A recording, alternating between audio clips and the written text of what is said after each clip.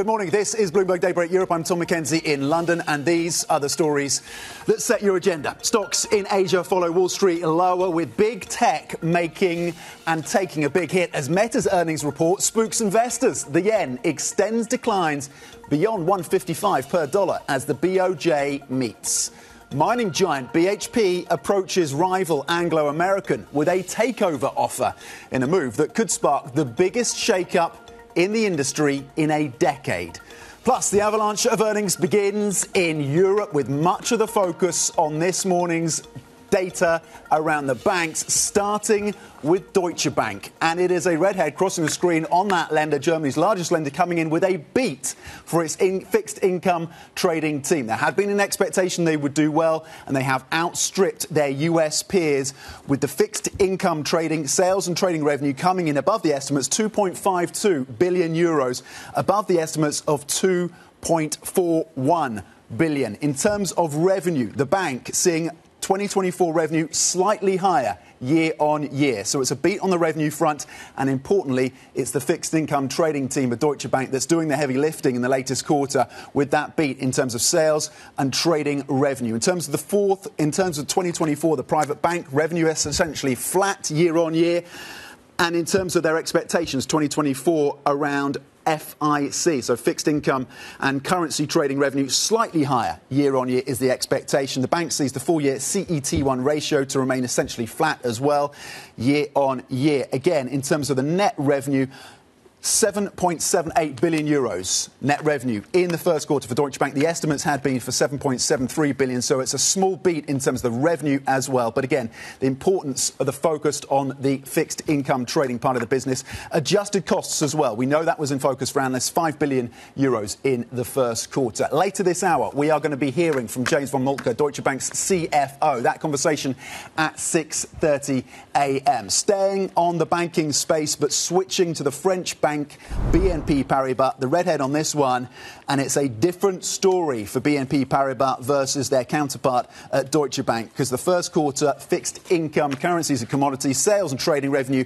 coming in below the estimates. It's a miss for BNP Paribas on that front. Revenue coming in at 1.6 billion euros in terms of FICC sales and trading. The estimates have been for 1.74 billion, so a miss on that front. In terms of the revenue for BNP in the first quarter, coming in at 12.48 billion, slightly above the estimates. So on the revenue front of the first quarter, it was a beat for BNP Paribas. But again, there will be some concern around the softness in the fixed income trading part of that business. Not a huge surprise. It had been a concern for analysts leading up to this earnings drop. But we're going to get more detail again with the CFO of that French lender on the Markets Today show. That interview, 7:15 a.m. UK time. We're also going to bring you the earnings coming through from Nestlé as well. A focus on volumes, a focus on prices for this business. The stock has been struggling, and the details as well coming through from this, of course, provider globally, of course, of all things from nutrition ingredients to food sources as well. Those results are coming through. We're expecting, in fact, Nestlé first quarter organic revenue. The numbers coming in up 1.4%. The estimates had been for an increase of just shy of 3%. So it's a big miss in terms of first quarter organic revenue for Nestlé. In terms of the full-year organic revenue forecast for the full year, they still see an increase of about 4%. The estimates have been for 4.1%. So modest miss in terms of the organic revenue outlook there for Nestlé. They still see a strong rebound in terms of the second quarter, potentially first quarter sales coming in just below the estimates as well for Nestlé. Meanwhile, when it comes to semiconductors, ST Micro, we know there's been focus on the inventories around some of the chips in the industrial space and autos as well. They see full year net revenue of $14 to $15 billion, below the estimates of $16.2 billion. So there'll be some disappointment there, you would expect, from some investors in terms of the expectations around full year net revenue coming from ST Micro. Gross margins coming below the estimates as well, 40% versus 42.4%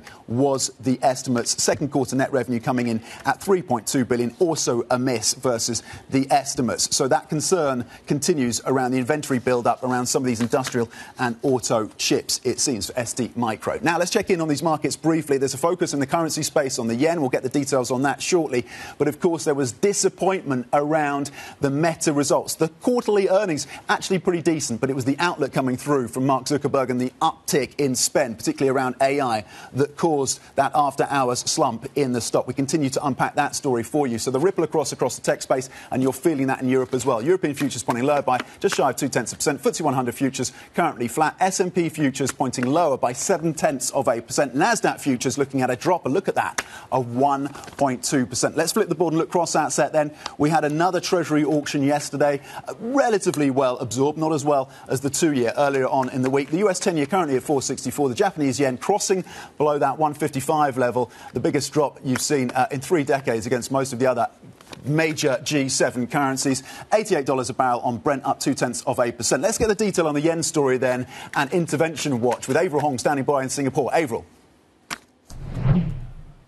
Yeah, the way that U.S. yields moved overnight, little wonder why we saw the dollar-yen at those levels we haven't seen since June 1990. And back then, when it breached 155, it was a matter of a couple of days before it then breached 160. Now, we're seeing seemingly that pace of depreciation of the Japanese currency picking up as to whether it meets the finance ministry's criteria for intervention of rapid moves. That's another question. The finance minister, for his part, speaking in Parliament today, saying he cannot comment on the forex moves, although they're watching it very closely. And why he can't say much? Well, it's got to do with the BOJ, that meeting underway. Flip the board. Let's take a look at what we're seeing on the yen, not just against the greenback, but also against the Aussie and the euro, that weakness coming through there. So some actually see this as yet another reason why the finance ministry might have to step in.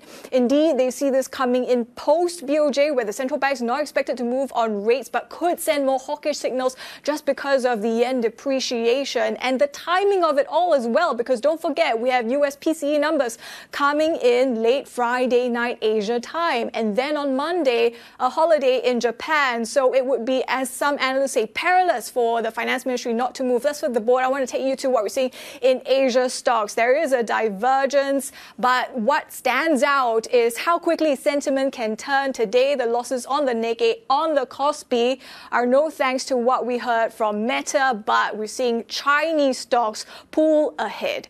Tom. Avril Hong in Singapore, thank you very much indeed, with the Asian market check and a focus, of course, on yen intervention. Meanwhile, a big day in terms of deal-making, potential deal-making. BHP then making an unsolicited takeover bid for Anglo-American in what could be the biggest shake-up of the global mining industry in over a decade. For more on this Bloomberg Scoop, let's bring commodities reporter Martin Ritchie. Martin, how potentially significant would this tie-up be? Yes, it is a very big deal for the mining industry, and it could be one of the biggest M&A deals, transactions this year, as you said, Tom. Look, this deal, I would say the top line is it's all about copper. The company BHP that is bidding for Anglo is one of the world's biggest copper producers, and in fact, if this deal goes ahead, it will become the world's biggest by quite a clear margin, I think. So if you've been following the commodities space, you find a lot of miners trying to muscle in on copper because they see this decade of demand booming ahead of us. You've seen Rio Tinto try and build its copper assets. You've seen Glencore, the big international trader and miner, try to take over Teck Resources, trying to get copper. And now this is set to be one of the biggest transactions in the mining space in many years. OK, Bloomberg's Martin Ritchie with some of the detail around that potential tie-up between BHP making that bid for Anglo-American. We continue to watch that story, of course, as it evolves. Thank you, Martin. Now, disappointing earnings from Meta have investors on edge ahead of results, of course, from Alphabet and Microsoft later today. Meta plunging 15% post-market after its second quarter sales forecast missed estimates and it announced plans to spend billions more than expected on AI development. Let's bring in Markets Today anchor Kriti Gupta for the details. Kriti, what stood out to you? The disappointment around the spending plans? I'm having deja vu when it comes to Meta platforms, because this is something that they talk about over and over again. These big projects that Meta platforms chooses to take on, they put all this money behind it with a time horizon that becomes very hazy. And that's where you're starting to see investors very shaky, because they've seen this movie before. They saw it with the metaverse. They saw it as well when it comes to kind of virtual reality for Meta as well, not to mention simply the rebranding and trying to tackle on a more youthful demographic. Apparently no one uses Facebook anymore. Someone forgot to tell me. But I think what's important about this as well is that they're doing that yet again when it comes to the AI space. And that's really where you're seeing a lot of this. What's interesting, though, it's coming amid a background where a lot of these big tech names are rallying on that AI phrase, Meta not getting in on that. And I think it sets a really interesting precedent for some of the other big tech names as well that have very different businesses that are perhaps more adjusted and more kind of vulnerable to the AI space, which brings to the forefront the Microsoft and Alphabet story. They're reporting after the bell today. Microsoft specifically when it comes to that cloud revenue growth. Remember that Azure business is significant, not to mention their 49% stake in OpenAI as well. So it's really about the growth there. For Alphabet, it's a little bit of a different story in that they need to reclaim that market share. Microsoft, AWS, they are the major players. They are the dominant players in the cloud space, only getting bigger by that AI spend in a way and able to capitalize on it in a way that Meta has not. Now, Alphabet has to kind of prove its own worth and say it can do the same. And that's why that cloud market share is so important. Can Alphabet then compete with the big boys, quote unquote, with Microsoft and AWS? OK, Kriti Gupta, anchor, of course, at Markets Today, breaking down the detail around the Meta story and, of course, the investor disappointment around those spending plans and setting us up as well for another big day of tech earnings. Kriti, thank you. Talking of tech, coming up, AI unicorn Synthesia unveils its new generation of AI avatars. The company's CEO joining me next for an exclusive conversation. Stay with us. Later as well, Anders Opedal, the Equinor CEO, joins me as the energy giant reports a revenue beat. That interview at 6:40 a.m. We'll get his views, of course, on gas and oil prices as well. Stay with us. This is Bloomberg.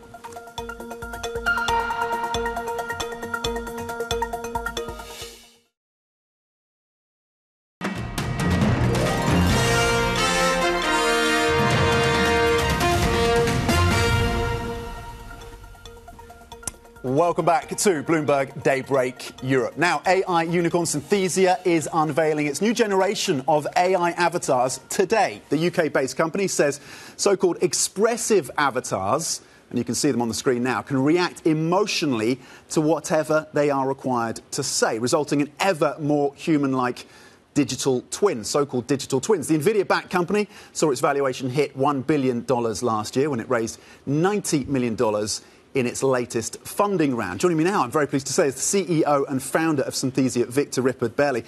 Victor, good morning. Thanks for joining us on set. Really appreciate it. Bright and early. Another update. It's a major upgrade for you and for the business. What are the applications? What are the use cases for this? And what have your customers, clients been saying so far? It's early days, I know. Sure. But what do you expect the response to be? And what does it tell us about the ambitions of Synthesia? Well, so what we're seeing so far, and we have seen for the last 3 years after we released the first version of these avatar technologies, is that found an initial great use case for them. I think most people that saw those videos, I think we've had an amazing avatar view as well, would say that they're great, but it's not one-to-one with a real video yet, right? But as we approach that, we unlock more and more use cases. So with the beta testing we've done so far, with these avatars that can show emotion, they can sound more empathetic, they can be friendly, they can be upbeat, we unlock a lot of new use cases. Healthcare is a huge one. See a lot of interest in companies wanting to build more personalized patient messaging, for example, where this type of technology is really, really useful. We're seeing sales and marketing really begin to open up as these avatars are able to be a bit more excited and have a bit more energy than what they have had before. So it's a big step for us. It's the first version of this technology based on our Express One model, which essentially is a model that has sort of decoded the relationship between what we say and how we say it with our tone of voice, facial expressions, so on and so forth. And I think by the end of this year, we'll be much, much closer to being able to generate more advanced types of video instead of someone just talking at the screen. We're actually walking around rooms, having conversations. And the more we go down that path, the more use cases ultimately we unlock with AI video. OK, and that can happen as soon as the end of this year. So we're going to listen in now, take a little bit of a soundbite for what some of your video, or at least some of these avatars can do, just to give the viewers an example. So let's take a listen, and then I'll follow up with a question. I am very happy. I am so upset. I am frustrated. Okay, so you can see the emotion going through there. So you feed these avatars text, and they react emotionally to that. Look, this is something we've talked about before. I know this is a question you get all the time, but we get this wow factor when we see this text. We saw that in the newsroom when we revealed these yesterday. Some of the producers, the wow factor, and then it's followed by the fear factor. Is society ready for this kind of technology? Do you think, Victor? I think it is, but I think rolling this out in a responsible manner is incredibly important. And for us, it's really important to actually be the leading company in terms of responsible AI around video, which is kind of our sector, right? So we treat safety as a product inside of Synthesia. It's around 10% of the headcount that works just on this. It is automatic systems and algorithms, but it's also humans who essentially make sure that our systems are not misused. So I think, as we've talked about before, right, these technologies will be used by bad people. They will do bad things with them, and we need to do what we can to make sure that they don't. For us, it's important to take leadership in this. I think if you look at the general industry, there are some players who take this very seriously. There are other players who take it less seriously. I hope we can set a great example so that everyone who's commercially developing these technologies and have the state of the art of these technologies truly care about making sure they're not misused. Okay, so 10% of the workforce focused on some of these risk issues and these safety issues. It's a big year, of course, for elections here in the UK, in the US, and elsewhere, India as well, predominantly. Is there anything you're doing specifically around potential misuse in this big election year? So, I mean, content moderation is a continuously evolving product for us, right? One of the things we've done in the last 6 to 9 months is take a restrictive approach to news-like content, which means that if you're creating current events or news-like content, you need to be an enterprise customer, which means that we know who you are, we know that you're a reputable company. And that is, to some extent, a trade-off that also have negative impacts. There's lots of great people who do journalism who it doesn't necessarily work at a big company. But we think it's the right thing to do to be a bit restrictive on these technologies until society is kind of adapted to it properly, right? And I think that is happening rapidly, but we believe that's still the right thing to do. And you touched on some of your competitors. Who do you see as your main competitors right now? I think there's a bunch of companies, there's some startups, there's some the bigger companies. This is clearly, I think everyone understands now that this technology is very valuable. It's going to be a huge market built around it, and people are approaching it from different sides. There are some companies going more for the bottom end of the market, which generally means more focus on social media content. They have a lot less safeguards. We are more focused on the enterprise market, but we're also beginning to see big tech companies beginning to showcase early iteration of this tech, right? So I think that's great. What advantages do you see that Synthesia has versus, for example, OpenAI's Sora, which is a text-to-video product that they have? So in general, we don't see ourselves as a deep research company building foundational models, right? OpenAI, I think, wants to be the company that provides the infrastructure for other companies to build on top of. We sit at the applied layer. We're very focused on a very specific use case, which is talking head-style content for enterprise use cases. So, something like a Sora is give me a video of a dog running on the beach, the paraglider in the background. That's not really what we operate in. We operate much more in building a product for the enterprise where you can create fantastic videos for patient communications or training or sales and so on. So I think as long as we focus on our kind of sliver of the world, we can be the best at that. And that goes much further than just at the AI models. Ultimately, people buy products, not just access to AI models. And that's where we play, right? The models is a big component of the product. But I think what we'll see this year is that the companies that win out are the companies that build real products, that solve real problems. And I think we'll move away from this very AI model-centric view of the world, which the last 12 months have been this model, that model, this model, that model, right? I think ultimately, when the dust settles, people buy products. People want to solve problems in their business. They don't just want to buy technology for the sake of technology. Well, and look, you allude to this. You guys set up in 2017. You've been around doing this for a long time. Before all this froth, arguably came to the fore. The sugar rush of the funding into AI. Sure. You look at companies like Mistral over in France. They're at a $5 billion valuation now after 12 months or something. Is this are we in a bubble at this point? I think you could say there are bubble tendencies. I think what we're seeing right now is that sort of traditional SaaS has become, for investors, very boring, not very attractive. Multiples is like basically any other business, right? Focus is now on AI. I think to some extent, investors and founders are probably kind of redoing some of the things that led to what happened in 2021 with the bubble kind of burst. I think AI is a very real shift in technology. I'll give you one example of this. Last year, I think, was a year of experimentation. Lots of companies, everybody was piling in to try out these things, right?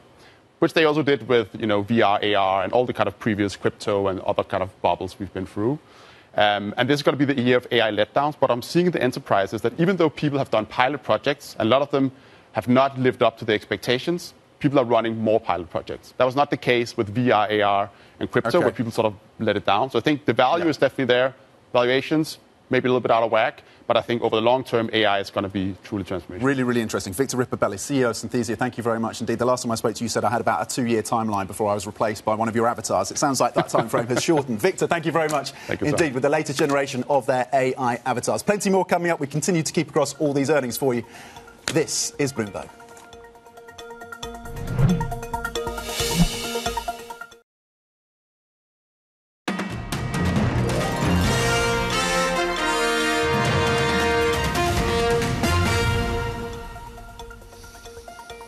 Welcome back. Happy Thursday. Welcome back to Bloomberg Daybreak Europe. A big day, of course, on the earnings front. We're going to get the latest lines for you. Crossed in the last couple of minutes from Pernod Ricard, of course, the company behind the likes of Absolut, Beefeater and Malibu, the drinks and liquor maker. And it's a sizable miss in terms of third quarter organic sales from this company. Coming in flat, 0% in terms of third quarter organic sales. The estimates had been that they'd see a pickup, an increase of 2.8%. That did not happen. In terms of what's happening regionally, we know there's a focus on the Americas, LATAM, of course, within that mix.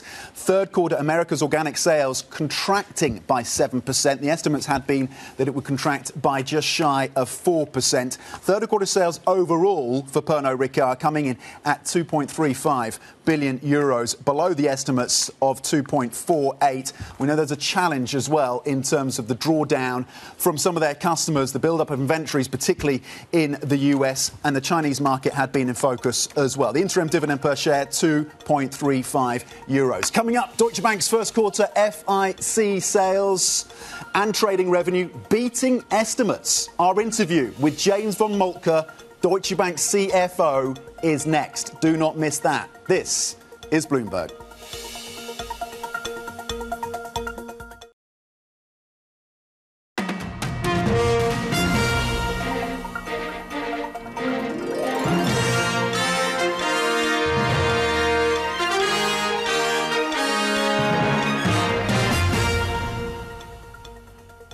Good morning. This is Bloomberg Daybreak Europe. I'm Tom McKenzie in London. These are the stories that set your agenda. Stocks in Asia follow Wall Street lower, with big tech taking a big hit as Meta's earnings report spooks investors.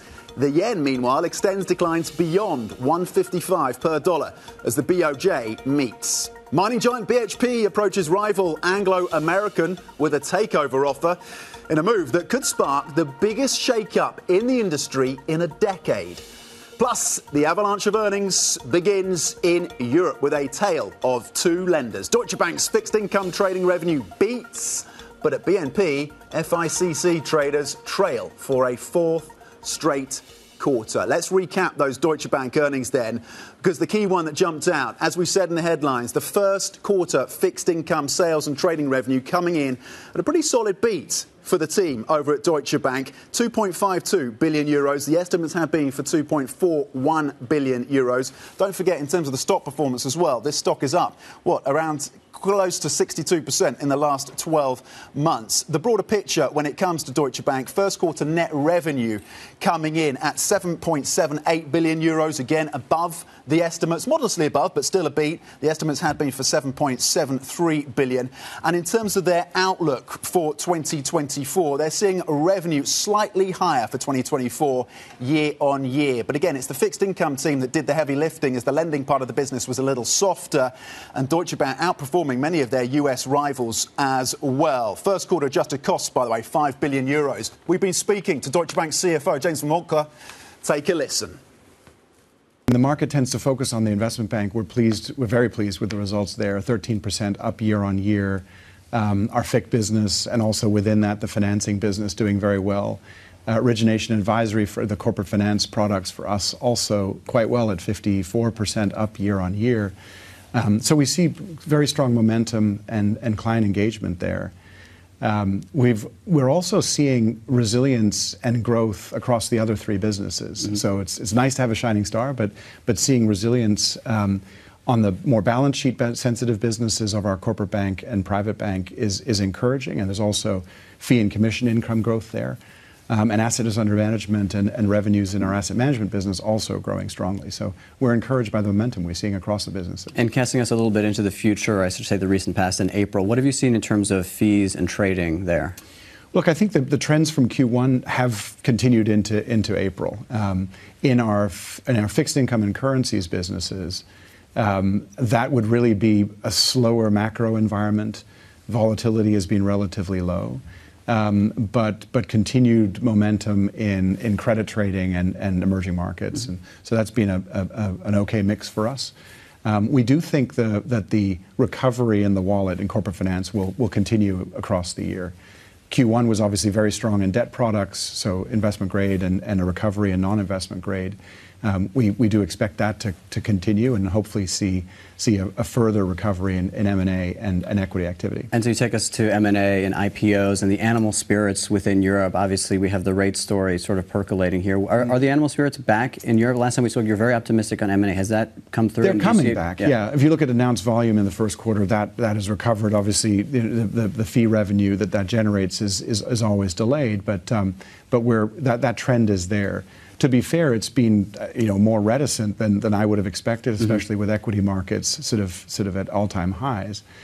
So I think there's a degree of uncertainty still out there, as you mentioned, path of rates and geopolitical uncertainties. So there are some things still holding the animal spirits back a little bit, but the momentum is there. And before we get to rates, I want to talk quickly about just trading. Given how you've outperformed in FICC, particularly versus the U.S. peers, are you looking to build that business out further, perhaps doing more on U.S. rates? We've been investing steadily over the years, so no dramatic change, but I think a continued targeted investment. Ram Nayak and his team have been very deliberate in just filling in gaps that we have. We've talked about flow credit, for example, where we've made investments around the globe, and that is showing through. We have and continue to invest, as you say, in U.S. rates, and we've built our business there. So it's been filling in, if you like, the white or whiter spaces, and we're very encouraged by the platform we now have. Not just people, but also technology and connectivity with clients. And in terms of the ECB, what are you expecting from the ECB this year? And I'm trying to get a sense of how that works itself through the business. We saw a little bit of weakness, a little misses on the private bank, the commercial bank, IB outperforming. Is that the story now? Net interest income dead? We're going to... Well, no. I mean, so there was certainly and we talked about this with investors on the 1st of February, a year-on-year decline in net interest income. Yeah. Absolutely, we called for. And we're seeing that pressure, roll through those businesses. Interestingly, the performance there is better than we'd anticipated. And so deposit, particularly in the private bank, by the way, and here in Germany, deposit margins have held up better than we thought.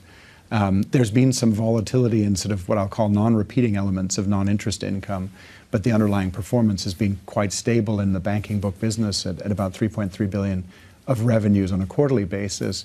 And so the path that we think we'll now walk from here is a little bit further down in Q2, and then a recovery in the back half of the year in interest income in those two businesses. And so what are you expecting from the ECB? Do you feel that inflation is under control in Europe? We would align with the market sentiment that June is the beginning of the sort of cutting rate cycle. Europe has been, if not in recession, in a much slower growth mode. I think the transmission mechanisms vary across the countries here, but have been felt in the economy of interest rates. And so, we think that cyclical sort of point has been reached, and which is actually encouraging for growth as I look to the back half of this year and into 25. And as you've seen more recently, and some of the numbers in Germany have started to increase as well, manufacturing activity and what have you.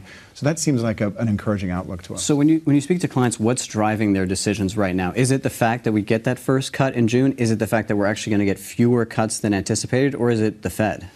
I think it's the general outlook for the global economy. So our clients, especially corporate clients, manufacturers, are looking at growth in their sales markets and how they're positioned to meet demand. One indicator for us is going to be loan growth, which has also been slower to start to build than we'd anticipated. We've been running flat essentially the past couple of quarters and have been anticipating some increase in demand. Now, there's a variety of factors at work there as well, but we do think that momentum is there and will begin to make itself felt. Do interest rates play a role? Sure, they play a role. But I think the general outlook and confidence in the economic direction is more powerful. And you think that there's going to be a catalyst for growth in Europe in the back half of the year? Because I think a lot of people are very reticent to give that forecast. I think the catalyst, the general environment and catalysts are there. Again, a move away from interest rates, although a declining interest rate environment will be supportive of growth. I think just as you go through the back end of a cycle, I mean, take real estate as an example, and the construction trades here in Germany, that's been through really a 2-year decline, and eventually it finds a floor and a point from which developers and builders find confidence with the prices in the real estate market find a floor and we grow from there. James von Moltke, Deutsche Bank's CFO, speaking to Bloomberg's Oliver Crook on the back of that beat for the earnings coming through from Deutsche Bank, with a particular focus on the fixed income team and the trading and sales upside that came through there. Staying on the earnings story, Atos, the French IT company, of course, it struggled with a number of accounting issues and, of course, downgrades.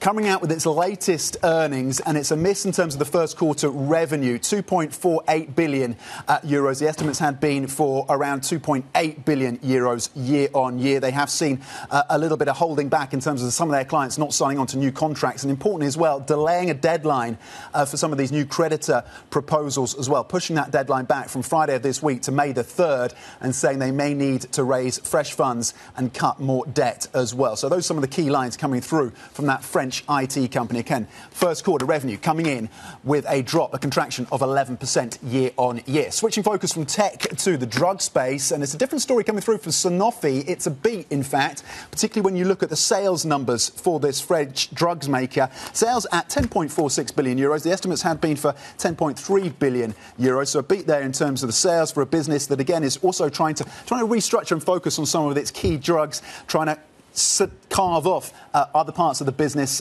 less well-performing parts of the business. And in terms of the new drugs in its pipeline, one really standing out, which is focused on its haemophilia products, and one of its haemophilia medicines getting strong pickup in the US as well. So investors will no doubt be scrutinising that. We know there was going to be a lens on some of their new drugs within that pipeline. The stock, by the way, down about 11% in the last 12 months. They have reaffirmed their financial guidance, Sanofi, for 2024. They've reiterated their EPS guidance for the year. And again, first quarter EPS beating the estimates for Sanofi. There's plenty more coming up, including more earnings, of course, in the banking space. We've had BNP Paribas, we've had Deutsche Bank, a beat from Deutsche Bank, a miss from BNP. Here in the UK, Barclays earnings dropping 7 a.m. UK time. Really interesting, given the restructuring happening at that lender as well. Meanwhile, 4:45 p.m, Boeing was yesterday their key rival Airbus reporting earnings. 4:45 p.m. later today, Boeing earnings as well. So think about whether or not they get an uplift from the challenges of Boeing. Getting more aircraft out to, of course, their clients is a key challenge for them as well. Meanwhile, US earnings, big tech, of course, still in focus. The disappointment, the concern around Meta, well, it switches the focus to Alphabet, of course, Google apparently today, and Microsoft, Amazon and Intel. To what extent is the AI story proving a drag in terms of costs for those companies, or, in fact, coming through with a bit of a lift? Those details out later today. Coming up, on the energy front, Anders Opedal, the Equinor CEO, joining me as the energy giant reports a revenue beat. That is next. His views on the outlook for oil and gas and how they're shifting to renewables. This is Bloomberg.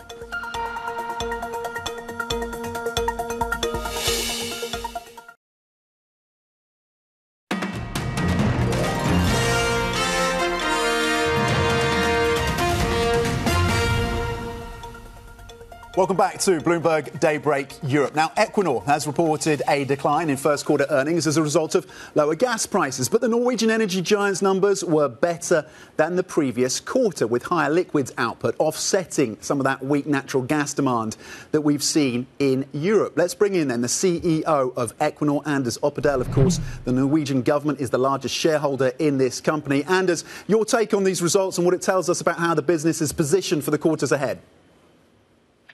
Good morning. Yes, we are well positioned to the future. We had very strong results this quarter, as you mentioned, driven by production growth in oil and gas and really solid operation, enabling a very strong cash flow from operation of $5.8 billion. We have an active project portfolio, both in renewables and also in oil and gas. So we are well positioned for future earnings as well. And of course, we focus on the European gas storage story, which has seen quite a remarkable turnaround, of course, in the last 2 years, Anders. What is the investment case for Equinor now? You were essential during the start of that conflict, Russia invading Ukraine and the gas challenges there. There's an argument that you're less essential now. What is the investment case for your business at a place and a time when the inventories and the stockpiles of gas here in Europe are full? You're right, of course, that the gas prices are substantially lower prices now than they used to be, pre-war and also just before the war and during the war. And it's been so essential that Equinor has been able to produce gas to Europe to have energy security for Europe. But we're still producing at an extremely high level for gas production from Norway. Remember, we can deliver gas to all the liquid hubs in Europe, and we can do it at a very low production and transportation cost. So we are very much well positioned for future gas investments from the Norwegian continental shelf, also to deliver gas to Europe that will need it also in the future. And also remember that the gas prices in Europe are now set by the LNG price. Before, it used to be set by the pipe gas costs. Now it's set by the LNG cost. So we see a very good investment case for gas also in the future towards Europe. What's your outlook for gas prices then towards the end of this year, particularly when we think about the Middle East tensions as well, Anders? Yes. So what you said earlier is Europe is well positioned in terms of gas storage now. It's been another mild winter in Europe. So Europe is in a good position in terms of storage for next year and are able to fill up the storages. But we know that the weather, the LNG supply, the demand increase in China, also some industry demand pickup in Europe will all affect the prices. We see the market is fairly well now balanced, but there are small changes in energy geopolitics and supply chain disruption. Can have big changes in the gas prices. So we think it's a slight upside risk to higher prices in the future. OK, it's interesting that you tie in politics. The Labour Party here in the UK, well positioned, according to the polls, to take over as the next leaders of the government here in the UK. The opposition Labour Party is saying that they would remove the current investment allowance for oil and gas projects in the North Sea. If that happens, will the economics of the Rosebank project that you have there still hold up? First of all, I would like to say that it is important for any government to make sure that we have stable frame conditions for these long-term investments, both in renewables and also in oil and gas. It's a little bit too early to say the effect of a proposal that might come if they get into government. But of course, we will have to look at this type of proposal and see what it means to our future business, and then make kind of the necessary decisions. All kind of these changes and proposed changes create an additional risk that we need to bring into our risk management of the company. There were some unplanned maintenance issues for some of the projects last year. You had the strikes as well, the disruption there. You talk about some of these uncertainties, Anders. What is your expectation around potential disruptions as we look to the summer season? Those disruptions, they were kind of one-offs due to special cases. We have seen over the first quarter solid operations, very high production efficiency. We are also this year planning some maintenance, but this is planned maintenance and well communicated to the market. So our production guidance, as we presented earlier, is stable, and we expect good production from Equinor also over the next quarters, according to our guiding. You talk about the new projects that are coming online. There will be some of your investors, some of the minority shareholders, the likes of Saracen and Partners here in London, who would say that runs counter to your targets around the Paris Agreement on climate. Is there more that you can do specifically to address those concerns, Anders? What we are focusing on is really to lower the emission, both on the methane and the CO2 emission, while we're producing oil and gas. And this oil and gas is definitely needed these days. I just visited the Hanover Fair and talked to the German industry, and they really need oil and gas from Norway while they are transitioning. At the same time, we are also building up our renewable portfolio, transportation and storage of CO2 for the hard-to-abate industry. So we are, over time, investing both in oil and gas, lowering our emissions, but at the same time also into new energies that will have a lower carbon emissions over time. You were recently in northern Norway talking about potential production increases out of Barents. What are the plans there, Anders? What can you bring online from that part of the world? Well, in the northern Norway, we have the Hammerfest LNG, a really important LNG plant for energy security to Europe. We are taking this and using power from shore now, so that we can actually produce LNG from this plant from 2030 and onwards without any CO2 emissions. And I think that is hard to compete with. In addition, this year, we will start up the Castberg field in this area. And we're also focusing on see how we can come to a FID on the Wisting field. And we also have exploration activity in this area. So the activity level in the Barents Sea is quite high at the moment. Before we let you go, Anders, I just wanted to get your view on something that a lot of our guests talk about, which is this valuation gap between European oil and gas majors and their US counterparts. Do you think that closes anytime soon? Does it concern you? Do you expect that valuation gap to reduce in the quarters and years ahead? Well, it's difficult to say. It's really the investors that will decide on that. What I can focus on is to really ensure that we are delivering oil and gas, high production efficiency, making our business more resilient and demonstrating high value creation to our investors. And then I'm sure they will put the right price on our stock. Anders Opedal, thank you very much indeed, the CEO of Equinor. We appreciate it on the back of those earnings. Now for some other stories making the news this Thursday. Spanish Prime Minister Pedro Sanchez says he's considering resigning due to the attacks that he and his wife have faced in recent weeks. This comes as a court launched an inquiry targeting Sanchez's wife for alleged influence peddling. The Spanish PM has halted all public duties and says he will be announcing his decision on April 29th. US State Secretary of State Antony Blinken has raised concerns over unfair trade as he began talks in China. This comes amid a worsening rift between the world's two biggest economies, with a threat of US sanctions over Beijing's support of Russia. And President Biden has signed a $95 billion national security package into law that includes fresh assistance to Ukraine. The move allows the US to quickly resume arms shipments to Kyiv. Officials also acknowledging for the first time they will include a longer-range ballistic missile system long sought by Ukraine.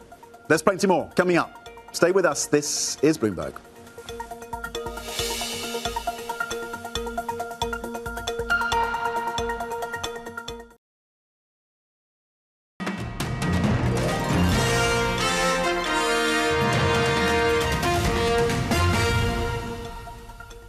As we're scaling CapEx and energy expenses for AI, we'll continue focusing on operating the rest of our company efficiently.